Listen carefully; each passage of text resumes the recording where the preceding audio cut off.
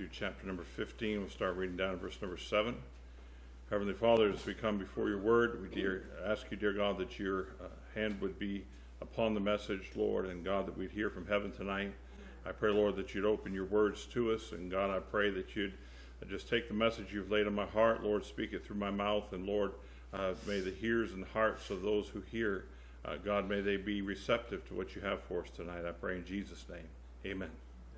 Matthew chapter 15, verse number 7, the Bible says, Ye hypocrites, well did Isaiah prophesy of you, saying, This people draweth nigh unto me with their mouth, and honoreth me with their lips, but their heart is far from me. But in vain do they worship me, teaching for doctrines the commandments of men. As we know, there's a lot of religion out there in this world, amen? There's a lot of religion that is not true worship of God. And people oftentimes comfort themselves with acknowledging that there is a God. And you'll hear people say many times, if you try to talk to them about the Lord, well, I believe there is a God. I believe in God, and that sort of thing. But they don't really take the next step of getting to know God. They say, yeah, he's got to be there somewhere, but they don't really pursue getting to know the Lord. And so instead, they substitute things for knowing God that can be easily understood, things that they can identify with, and they put aside the harder task of really getting to know God in a personal way. And so, as the Bible says here, they teach man's commandments instead of God's commandments. And they emphasize man's pleasure instead of God's pleasure. And they focus on man's feelings instead of on God, how God feels about things. And they manufacture man's righteousness instead of God's. And so really, they put themselves in the place of God and make their religion or their faith, their worship about them and not about the God of heaven. And so they go so far as to acknowledge the existence of God, but then insist on defining God in their own terms. And as I mentioned before from the pulpit here, I've heard people had people say to me, well, my God is a God of, like they just have their own concept of God based on how they feel or what they want their God to be. And that's not how it works. God defines himself, amen? And we have to go with his definition. So they sometimes acknowledge the existence of God, but then they define him in their own terms and they worship him in their own way. And people actually say that. Well, I worship God in my own way, at Walmart, out on the golf course, at the beach. I like to worship God on the beach. It's nice when the weather's good. And, they never seem to worship God and shoveling snow in the driveway in the wintertime, I guess. But, they find a way to worship God that's pleasing and placating to us. And that's really the way things work a lot of times. So that is not how God intended it to work. And that's not something that's acceptable to him. God created us to have direct fellowship with him. That's the way it was in the garden, right? In the Garden of Eden, they had fellowship with God each day, walked with God in the cool of the day, and sin, of course, forced mankind to be removed from the direct presence of God. There's just no way we could endure the direct presence of God and have fellowship with him in that way, being in a sinful condition. So, of course, Jesus came to restore the direct fellowship that we have from God. Now, these are things, if you're a Christian, you know these basic fundamentals, but I'm just kind of walking you through a path of logic, Bible logic here, if you will, tonight. And so we lost that fellowship with God, that spiritual connection was broken, and Jesus came to restore that. And so we read things like this in Ephesians chapter 2 and verse 13. You can turn there if you would. Ephesians 2 and verse 13 and 14. But now in Christ Jesus, ye who sometimes were far off, that's us, all of us, are made nigh by the blood of Christ. Thank God. For he, that is Jesus, is our peace, who hath made both one, and hath broken down the middle wall of partition between us. Thank God. That barrier that was between us and God has been done away with through Jesus Christ. Look at verse 16.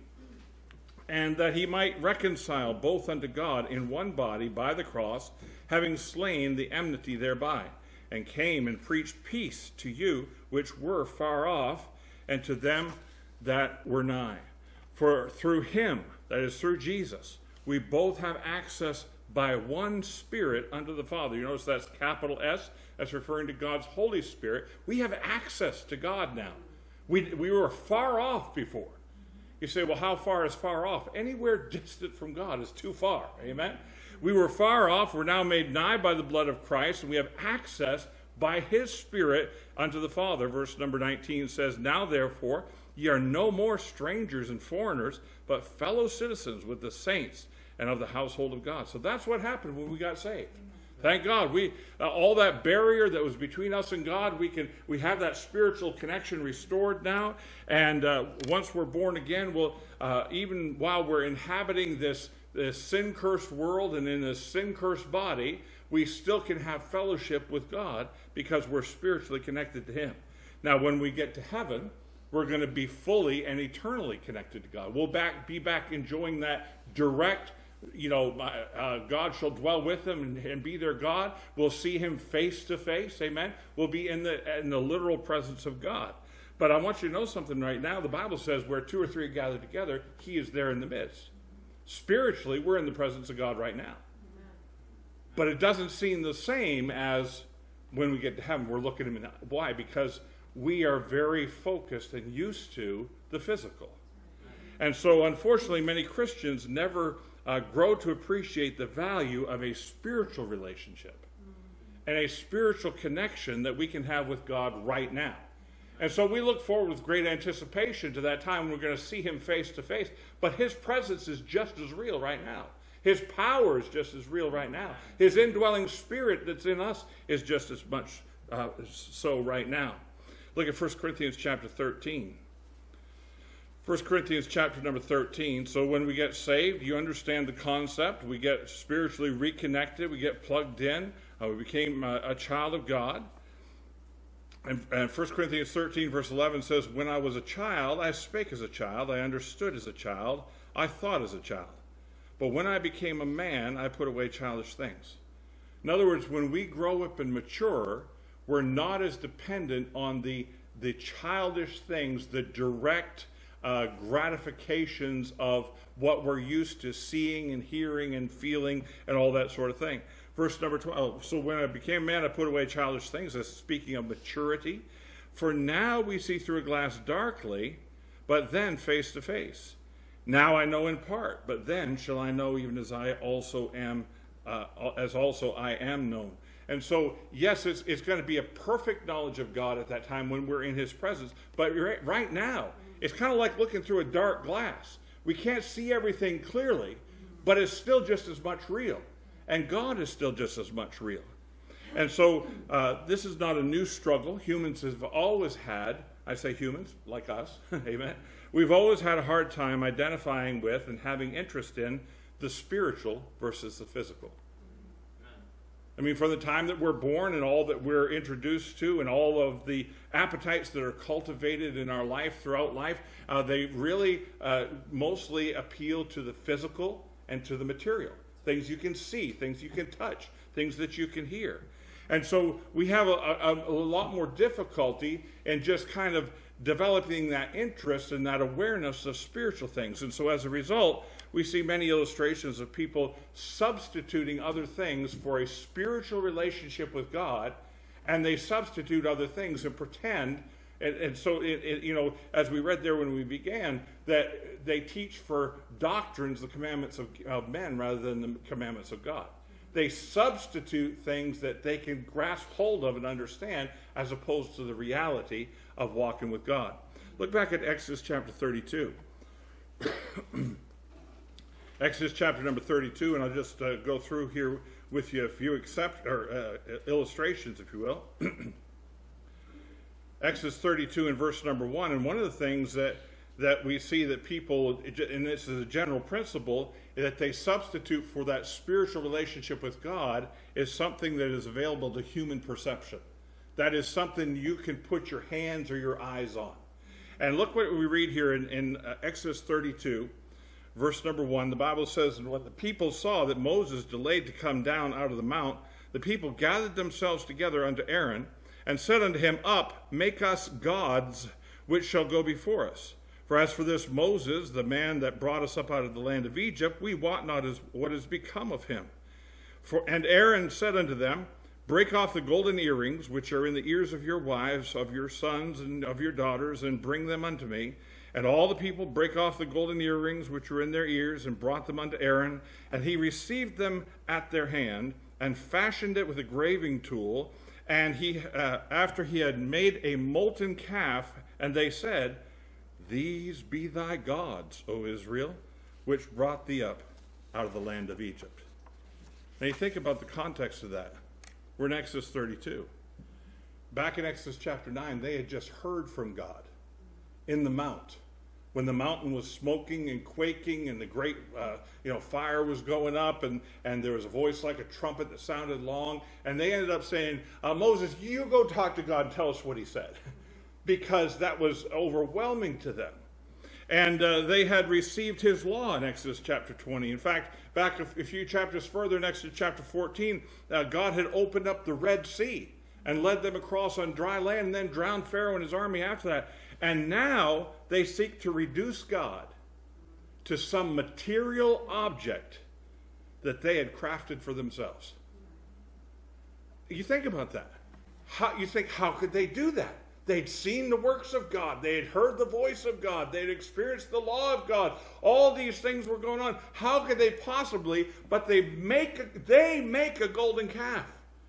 And then they go, here's your gods that brought you up out of the land of Egypt. Why? Because it's something you can see. It's something you can touch and put your hands on. Something. But, we're not that different. We may not be bowing down to a golden calf and things like that, but we oftentimes substitute things of human perception for that spiritual relationship with God. I want to see something happen. I want to do something. I want to see some physical manifestation of something. But God is there in his spiritual reality. Look at Numbers chapter 11 with me, if you would. Numbers chapter 11, verses 4 through 6. Another thing that we oftentimes, and even today, we substitute for that spiritual connection and relationship to God is human indulgence. What makes me feel good? What do I like? What appeals to me? Numbers chapter 11, verses 4 through 6, the Bible says, the mixed multitude that was among them fell a-lusting. And the children of Israel also wept again, and said, who shall give us flesh to eat? We remember the fish which we did eat in Egypt freely, the cucumbers, the melons, the leeks, and the onions, and the garlic. But now our soul is dried away. There is nothing at all beside this manna before our eyes. Now, what was the manna? That was God's supernatural provision. That was something that God had provided to sustain them in the deepest, darkest places of the wilderness where there was nothing, hardly any vegetation and things. And they despised what God had given them for things that appealed to the appetites of their flesh. Now, back in verses 1 and 2 in Numbers 11, they had just faced the judgment of God for complaining. And here again, they're dissatisfied with what God had provided, wanting something that's more appealing to their flesh. And that's why people leave churches. That's why people don't, what the Bible says, there will come a time in the last days they'll not endure sound doctrine. They'll heap to themselves teachers having itching ears. It's like, oh yeah, that feels good. Yeah, I like what you're saying there. That feels good. Well, I like that music. Listen, there is nothing wrong with having a feeling that brings pleasure to the senses, but not to the exclusion of what's ministering to your spirit. God's connection with us is a spiritual one right now. And so we look for things that we can perceive and touch and feel and taste. And then we look for things that we can indulge ourselves in, things that appeal to us and things that we like. And then look at 1 Samuel chapter 8. And we see this a lot of times in different kinds of relationships, whether it's relationship with friends, relationship within a family, and even within churches, that sometimes people, instead of having a direct relationship with God, they substitute human leadership. Why do all these churches have all this hierarchy, right? Of who goes who and who's in charge of who, and somebody else is in charge of them, and all the way up to the guy that's really in charge. But yet the Bible says Christ is the head of the church. He is before all things, and by him all things consist. So look at 1 Samuel chapter 8 and verses 4 through 7. Then all the elders of Israel gathered themselves together and came to Samuel unto Ramah, and said unto him, Behold, thou art old, and thy sons walk not in thy ways. Now make us a king to judge us like all the nations. Let's do like everybody else is doing. But the thing displeased Samuel when they said, Give us a king to judge us. And Samuel prayed unto the Lord, and the Lord said unto Samuel, Hearken unto the voice of the people in all that they say unto thee, for they have not rejected thee, but they have rejected me, God said, that I should not reign over them. You know, so many times Christians want to ride on somebody else's spiritual coattails. Well, let me do like they're doing and I'll be okay and I'll be spiritual. Why don't you do like God told you to do? Why don't you walk with God and work and allow God to speak to your heart and allow God to work in your life? Now here in 1 Samuel chapter 8, they had just come out of the years and years of judges and God raising up deliverers, and different ones would judge them for a while, and then they go into apostasy and they get in trouble again, and God raise up another deliverer. They'd gone through years of failure of human leadership, and then failures of Eli's sons, Hophni and Phinehas. Eli was high priest, and Hophni and Phinehas, his sons rather, were actually committing immorality with people come to the tabernacle, and God was displeased with that. So they had witnessed years and generations of failure of human leadership. But now they're rejecting God in favor of give us a man to lead us. And God said, Samuel, don't worry about it. They haven't rejected you. They rejected me. And so they think the answer is some other human leader. And many times, you know, as Christians today, they'll be looking for some new book, some new system, some new program, some author, some preacher, some guru, something, somebody to follow. Hey, looking unto Jesus, the author and finisher of our faith. That's who we're supposed to follow. We're supposed to be guided by the Holy Spirit of God. But wait a minute, that puts responsibility back on me. I'd rather just be able to say, well, I did what the preacher told me to, and look how it turned out. Amen. And so we look for human leadership. We look for human indulgences. We look for human relationships and human perception. And it seems like we're always looking to substitute, listen to me, something carnal. That is something we can identify with and grasp easily instead of the true satisfaction of a spiritual relationship with God. It's just, you know, it's like, oh, spiritual, that's too hard. I don't get it. I don't understand. How do we quantify that? How do we identify that? How do we define that? But spiritual is the only way to know God. Say, how do you know that? Well, just because the Bible says. Look with me at John chapter 4. John chapter 4. So we started off reading how that they teach for doctrines the commandments of men. And then you see how they substituted different things, and they did, where we're just not comfortable with that spiritual relationship, and so we substitute carnal things. But here's what it says in John 4:23. But the hour cometh, and now is, when the true worshipers shall worship the Father in spirit and in truth. For the Father seeketh such to worship him. So there's two primary things that guide our relationship with God personally. That is truth and spirit. It's a spiritual relationship, and it's based on God's truth. In verse number 24, God is a spirit. Jesus said in another place, said, no man has seen God at any time. You never laid eyes on God. There is no figure, there is no substance in a physical way of God. Oh, the only begotten of the Father, he hath declared him. The only physical manifestation of God that there was ever on this earth was the Lord Jesus Christ, the Son of God. And so God is a spirit, verse 24, and they that worship him must worship him in spirit and in truth. So the truth is, you can call it whatever you want. You cannot have a true connection with God if you don't understand a spiritual relationship. If you don't have a spiritual relationship with him. So why do people struggle so much with connecting with the spiritual? Well, because it's not as easily definable.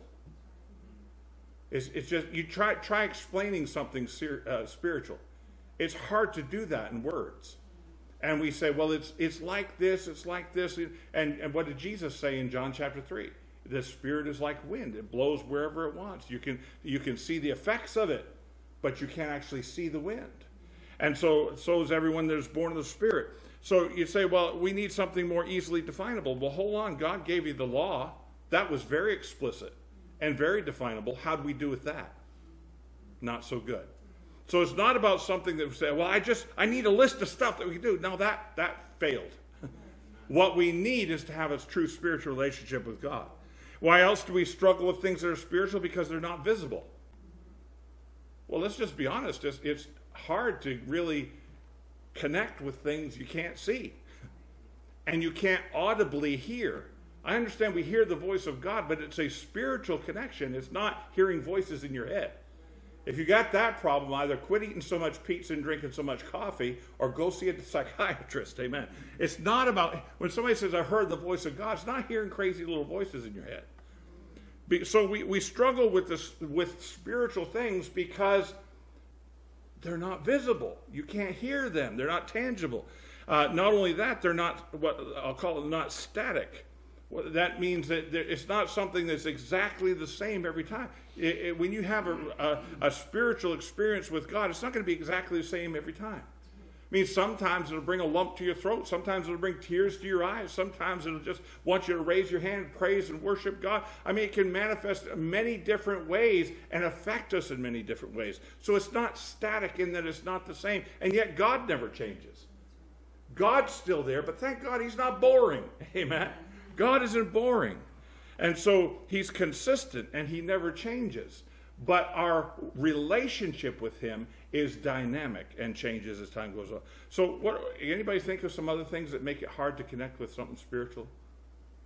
I mean, just think about you personally. What makes it hard to, and not just with God, but just anything spiritual? Erica. I feel like it's hard to discern what's like the Spirit of God and then what's like yourself saying it. Yeah, sure. So that idea of discernment, that's a very good point. You know, is that really God telling me to do that? Or what, you know, is that something that God's showing me or God's impressing me to do? Or is it just me talking myself into it, right? Because we can do, and you know, the Bible says that the heart is deceitful above all things and desperately wicked. Who can know it? So we can't just follow our heart. That's the wrong thing to do. But there are some checks and balances that can help us get those things. But what else? Anything? Distractions. Yeah, amen. I mean, we have all kinds of things to distract our attention and look over here and look over here. And so it is hard to maintain that. It's kind of like, I guess, the reason that some people get addicted to things, because it's a much easier, more immediate gratification, right? So it's like, oh, pray. No, how about I watch TV? That'll be fun, right? And so we struggle. So you understand what I'm saying, okay? We could go on and on with endless illustrations about it, but we understand it's difficult for us in the context that we live typically to connect with things that are of a spiritual nature.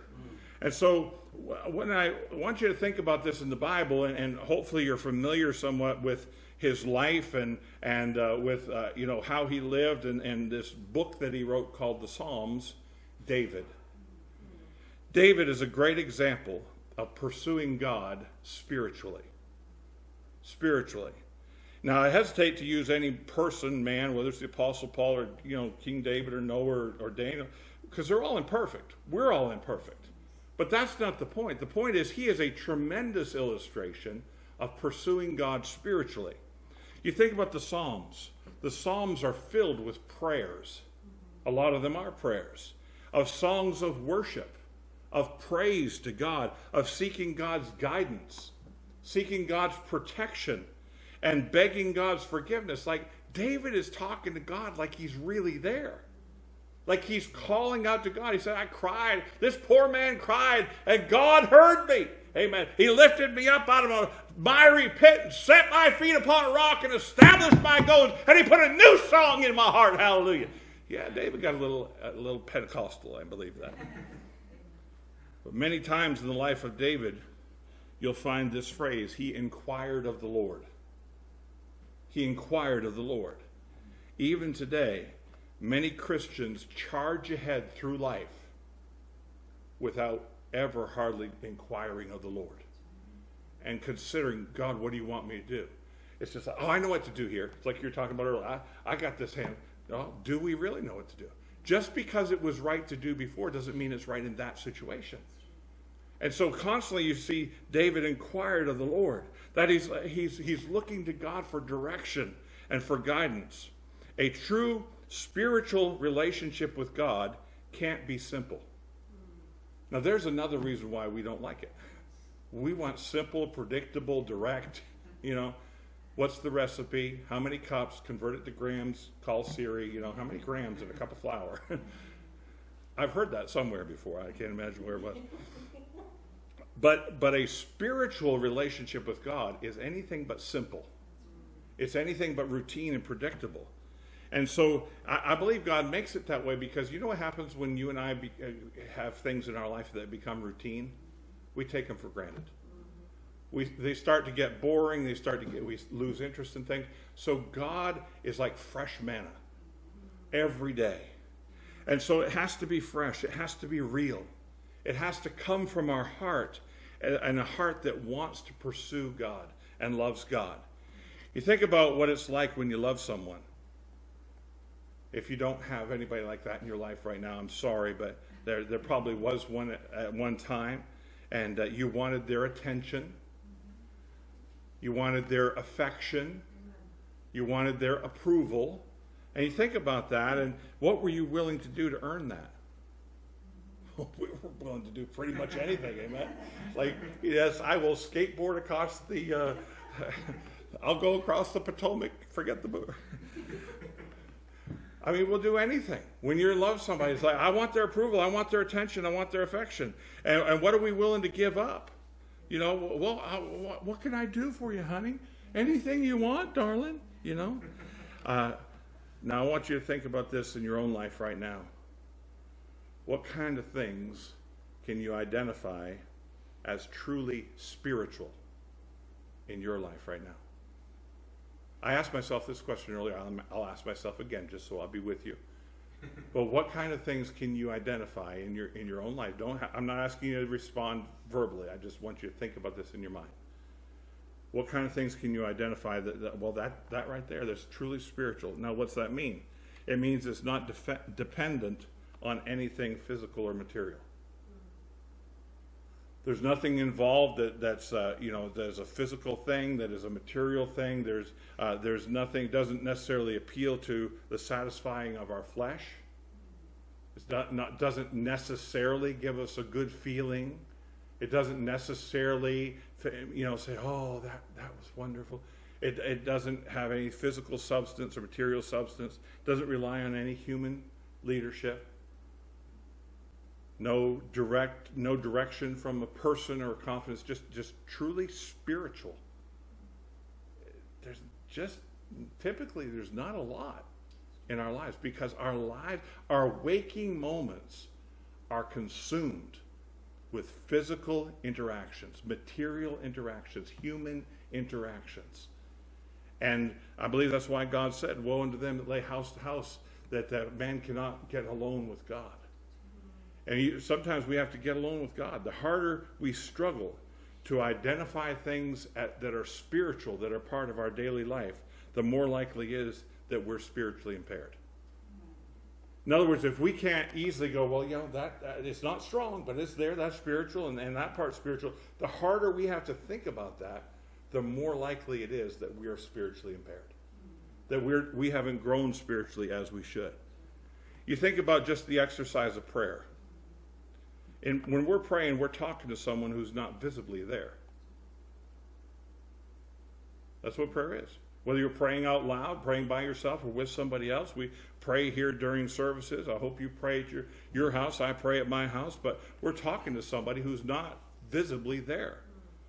And it requires an exercise of faith to believe that what you're doing is really working.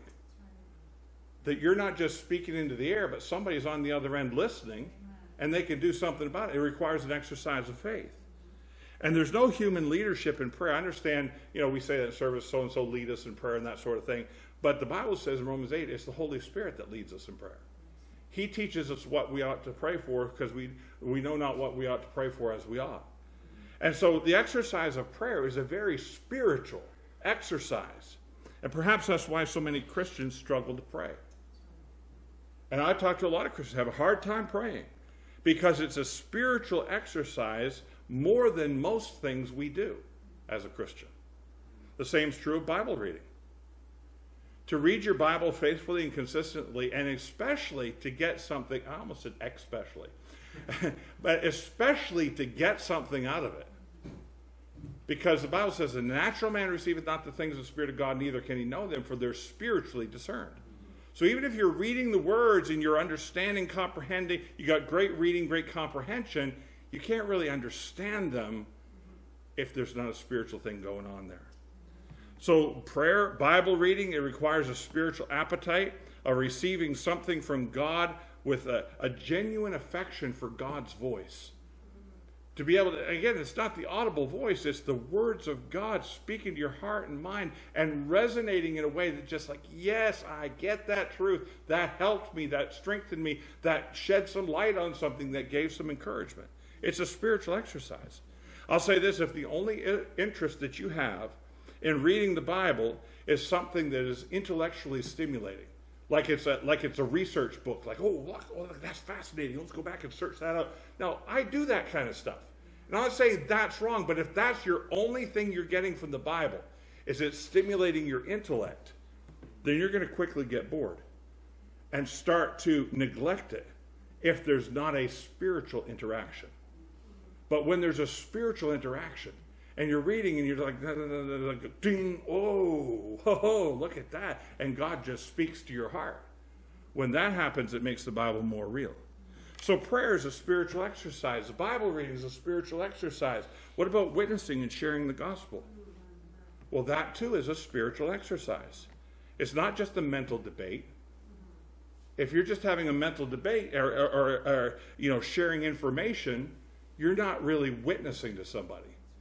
You're letting them see you, not letting them see God.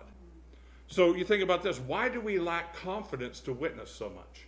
When Jesus said this, let me read it to you, Luke 12 and verse 11. And when they bring you unto synagogues and unto magistrates and powers, take ye no thought how or what thing ye shall answer or what ye shall say. For the Holy Ghost shall teach you in the same hour what ye ought to say.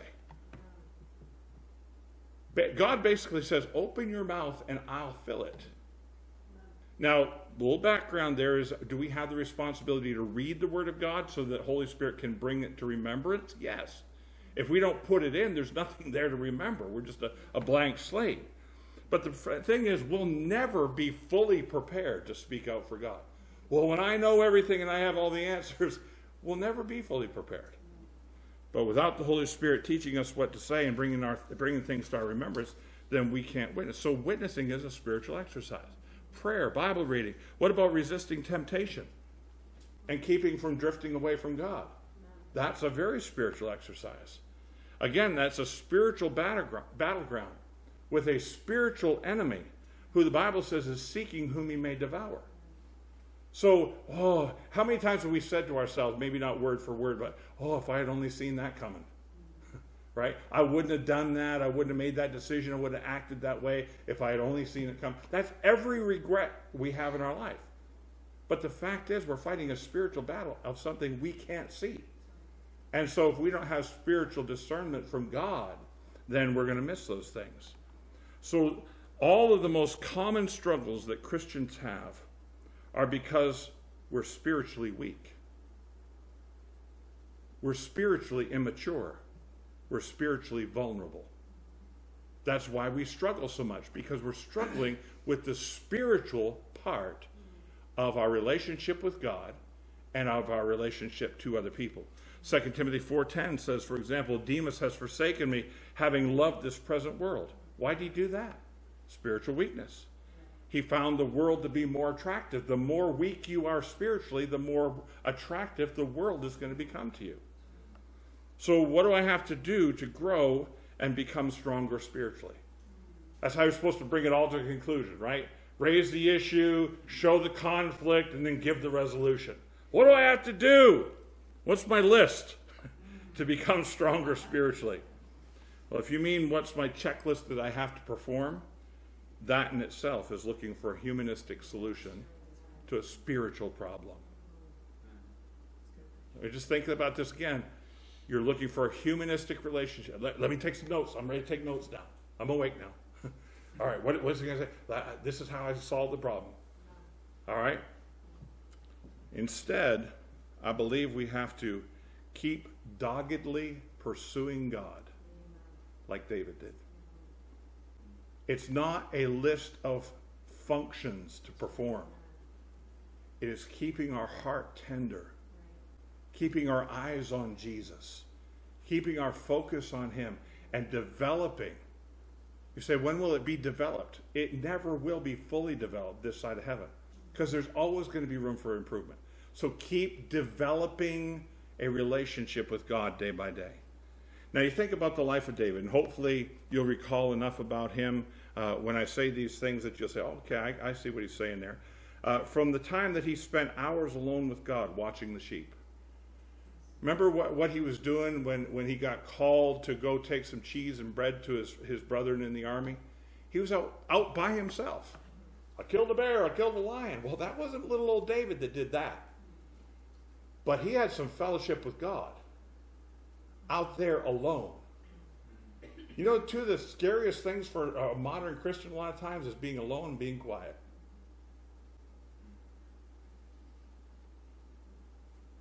Even that right there is uncomfortable, isn't it? What's he doing? Is he having a stroke? Did he forget what he was going to say? I'm okay. Being alone, being quiet. David spent hours and hours and hours alone, fellowshipping with God out there in the wilderness, watching the sheep. To the way that he welcomed the Spirit of God by playing music for Saul. You remember when he got called into the court and David said, who's that guy that plays the harp? Or Saul said, who's that guy that plays the harp? Well, that's David, Jesse's son. Well, bring him in here. I like the way he played. And every time an evil spirit started affecting Saul's attitude, David would start playing. And that spirit would change. You know why? Because David wasn't just saying, hey, listen to this one, Saul. You know, no, he wasn't doing that. He was ministering spiritually. He was playing and singing in such a way. You read the Psalms, those are songs he wrote. He was ministering spiritually in such a way that welcomed the Spirit of God. And so David learned that. You think about the way that he was determined to keep the principles of God. Like, here he is fleeing for his life. He's already been anointed king.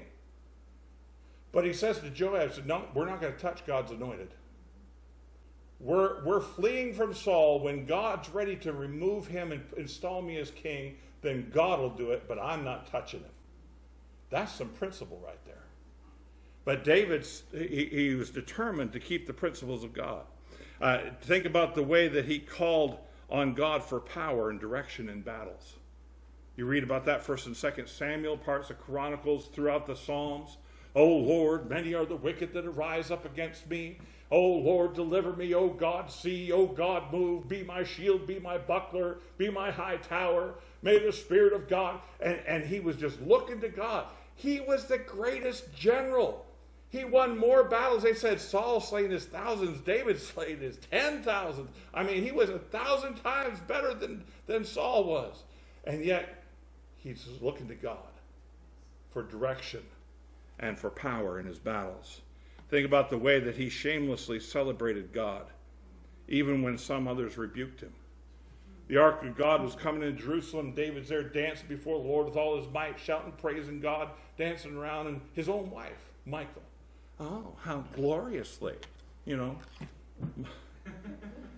Yeah, just like that. Well, how gloriously you were out there today. He said, I didn't read that. You need to read that Bible, amen? But he was like, I forget exactly how he responded, but he says, you think that was something? Watch this. He basically, he was the first one to double down on something. He said, you think that was worship? Wait till you see what I do after a water break, amen? So he shamelessly celebrated God even when other people mocked him and rebuked him. Think about the way that he begged God's forgiveness when he messed up.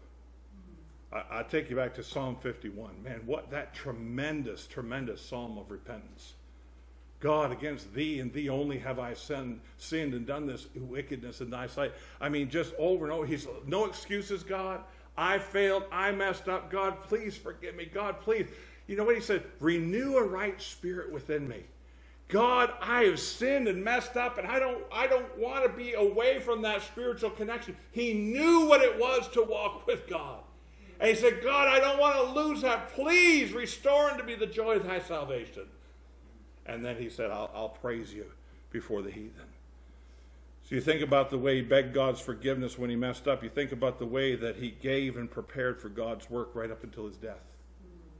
From the time that he became king all the way to the time of his death, he was putting things aside and gathering things and making plans and educating his son. And this is how we're going to build the temple. And I mean, he just spent his whole life dedicated to that. You know what? You look at those things from the hours out there in the shepherd field to the dying days in the palace.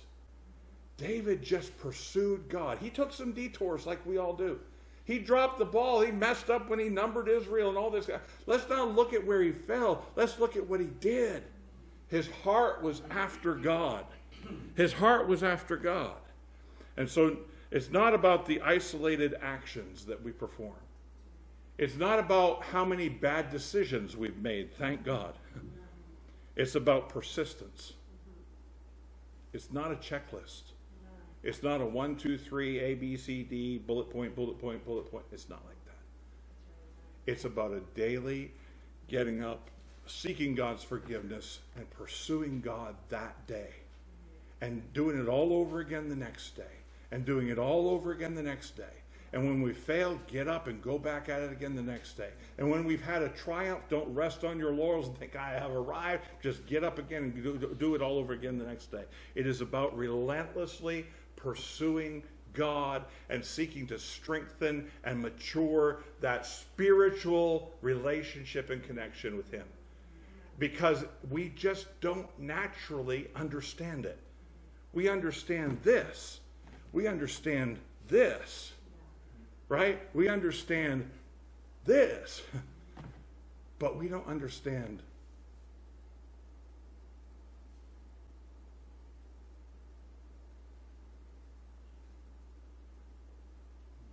we don't understand quiet. We don't understand alone. We know not what we should pray for as we ought.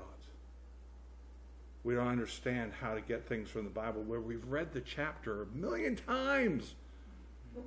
And where'd that come from? Because it's spiritual. A spiritual relationship with God. Becoming spiritual is always a work in progress. It's always a work in progress. We just have to keep pursuing Him. Our Heavenly Father, I pray tonight that you bless the message. Lord, I pray that you'd awaken our hearts and our minds, that we would search through our lives and see what and how much is spiritual. And Lord, if we compare that to how much is physical and carnal and material, Lord, most of the time, even in my own life, Lord, it's inundated by the physical and carnal and spirit and material. Lord, I pray that you'd help us to work to, Lord, not to work, but to yield ourselves. To have that spiritual connection to you, to listen to the voice of God, to read the words of God, to seek the face of God in prayer. Lord, to tell other people about God and experience the Spirit of God moving through us. Lord, to help God, the Holy Spirit of God, to keep us from temptations and snares and from straying away and our hearts growing cold. Lord, without that true spiritual relationship, we're just going to go hot and cold, up and down, in and out, all the rest of our life. And Lord, the more spiritually weak we are, the harder it is to identify any spiritual strength. So Lord, I pray that you'd lead us in that direction. Help us to have a hunger for it, and help us to think about it tonight and tomorrow, Lord, when we get up, and then the next day and the next day, that we might seek a new experience, a new walk, a new day with our Lord Jesus Christ and the Spirit that dwells within us. I pray in Jesus' name. Amen. Amen.